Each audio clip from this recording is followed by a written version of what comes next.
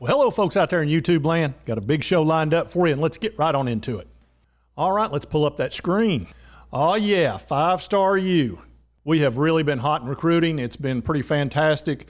We've picked up what I believe are 5-5-stars for 3 different years. And one is actually a really high 4-star, but I believe he's a 5-star. That's Nico, Brew McCoy, Chandavian, Jonathan, and Cam Selden. So 5 really super strong players. And on top of that, we've got some really high 4-stars as well that look fantastic. So Josh Heupel and the Vols have been on a heck of a run. And let's realize what Josh Heupel came into.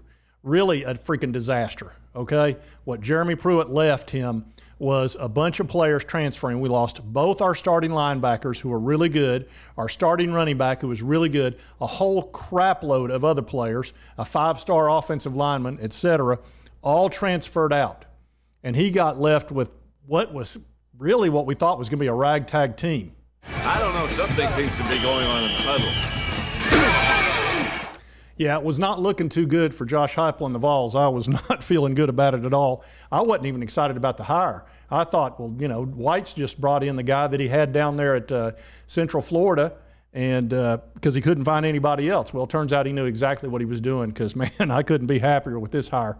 I really wouldn't take anybody over Josh Heupel, and that includes Nick Saban. And now hear me out on this. Only because Nick Saban's going to retire at some point. I don't know how many years he's got left as far as continuing to coach. You know, I guess as long as he wants to go. But Josh Heupel can coach for a really long time, and I love this offense. I think this offense allows us to compete against other teams that have a lot more talent than us, which you've got to do in the SEC right now, because he's trying to rebuild this team.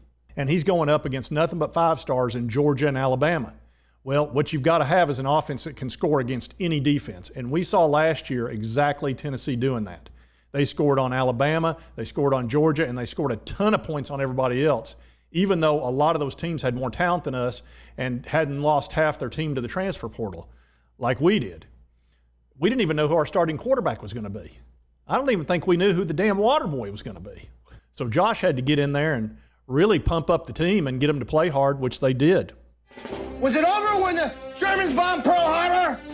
Hell no! Germans? Forget it, he's rolling. And of course they did. They won 7 games. They really won 8, 9 if you count Ole Miss. So, you know, I was really pleased with them. And we wiped out 2 or 3 teams that have really been giving us trouble, like South Carolina, Missouri, and others. So, you know, just scoring up 28-0 or 28-7 after the first quarter. I mean, when's the last time we did something like that? And we also had one big issue that was coming up, and that was the NCAA investigation. And we know they've come down with the allegations against Jeremy Pruitt's regime, and it was a bunch, you know, level 1 type stuff. But something very important says, despite the 18 level 1 violations, one of the highest total in recent years, said the university was not hit with lack of institutional control, largely because of its transparency and integrity in promptly handling the wrongdoing, NCAA documents say. The institution showed strong cooperation with the NCAA investigators, conducted its own thorough internal investigation, and took immediate steps in dismissing the staff members and sanctioning itself. The university docked itself 12 football scholarships, as well as imposing several more recruiting penalties. And then they went so far as to say Tennessee's investigation, cooperation, and response, led by White and his new staff, should be the standard in such inquiries, NCAA documents say.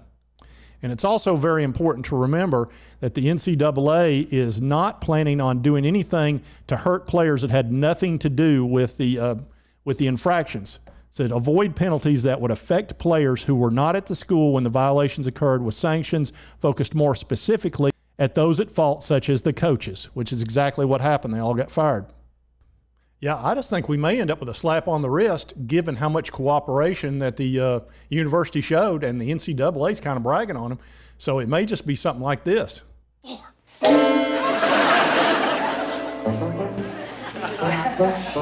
return to your seat. Can I tell you something before I go?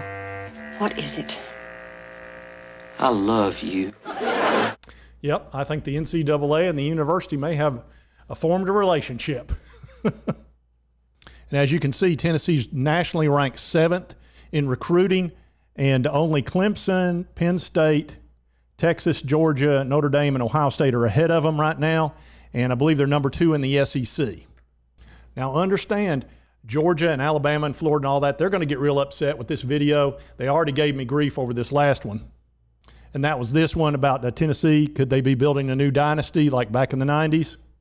So you know this is going to set them off. But here's the deal. Why do you think they're so upset and getting so aggravated about this type of talk and then these 5 stars committing to us? Why do you think they're so upset? Think that through for a minute. Because they know this offense can score on their defense and that we are a threat. And all we need are some big-time game changers like a Nico, like a Chandavian, a Brew McCoy, or a Cam Seldon. And there are others, some high 4 stars we've got coming in that could be real game changers too. And then in 2024, we've already got the 5-star in Jonathan Eccles, who is another game changer. Here's the reality. If we get a bunch of guys in there that can hang easily with Georgia and Alabama, with our offense, the way Josh Heupel runs it, they're in danger of losing to us. That's why they get upset, and that's why they troll this type of video, because they can see the momentum we've got going on. They know we've got the NIL money. They know the fan base we've got. We've got the history and the name, and we got the coach. They're concerned and worried. That's the issue. They can sit there and troll all they want. They're worried, and they should be, because as Josh Heupel keeps bringing in these big dogs, all of a sudden they're not going to be kicking sand in our face anymore, and we're going to come at them like this. Well, I didn't think you had it in you. I'm your huckleberry. Why, Johnny Ringo, you look like somebody just walked over your grave. That's right. It's going to get a little tougher for them. We're not going to just lay over anymore. They got problems. And if you like this content, be sure to hit that like button. Lets me know to continue to cover the Vols. And if you haven't subscribed, hit the subscribe button, because I don't have a lot of subscribers. I just started this a few weeks ago, and I need some subscribers. Anyway, I hope you did like the content, and we'll see you next time on Sports Talk Jay.